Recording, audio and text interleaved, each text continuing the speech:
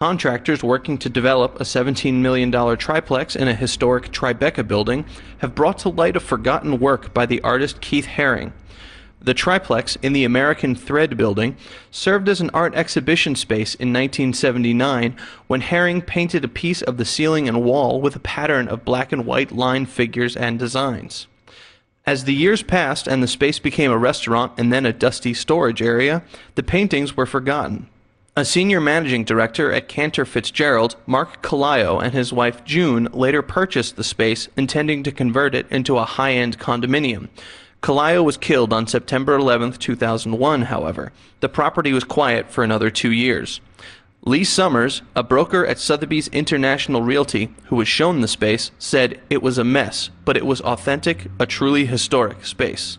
The rest of the building had long been converted into luxury condominiums when a real estate developer, Richard Saunders, bought the property a year ago and work commenced.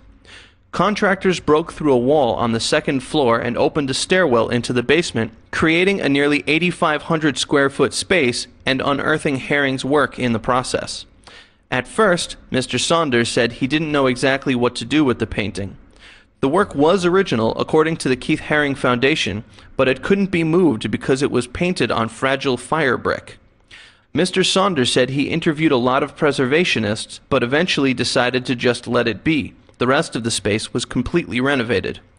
The room at the entrance, which was used as a trading room for the wool exchange in the 1800s, has carved moldings and a 26-foot ceiling.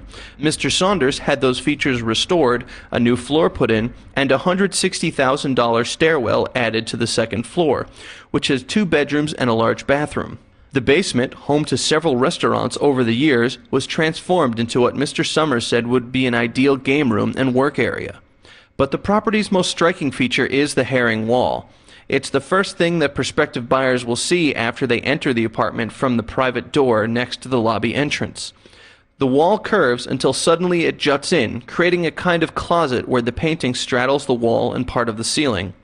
The entire area around the painting down to the floor remains unreconstructed. One section is old black wood, and there are holes in the sheetrock. The Keith Haring Foundation is recommending that the entire section be covered with a plexiglass window, but Mr. Saunders said he would leave that decision up to the new owners. Because the artwork can't be removed from the wall, Mr. Saunders said it has not increased the value of the triplex, and it's just an added thing. It's for someone who likes Keith Haring. If it were removable, the artwork would be worth between $800,000 and $1 million. An executive director of the Keith Haring Foundation, Julia Gruen, said the piece dates to 1979, when Haring was 20 or 21. He died of AIDS in 1990. She said this was a project that Keith did using the space, and he was barely at the beginning of his career, a college student. The work is consistent with his early experimentation with abstract pattern making, Ms. Gruen said.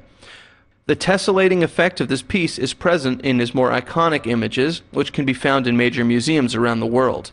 She also said it's the same alphabet of images, but the work became more graphically direct later in his career. A Haring drawing from 1984 recently sold for $400,000, and his less distinct works sell between $20,000 and $50,000, Ms. Gruen said. People have periodically asked for over 20 years what this thing is at the American Thread building. She hopes it will be valuable to whoever purchases the apartment.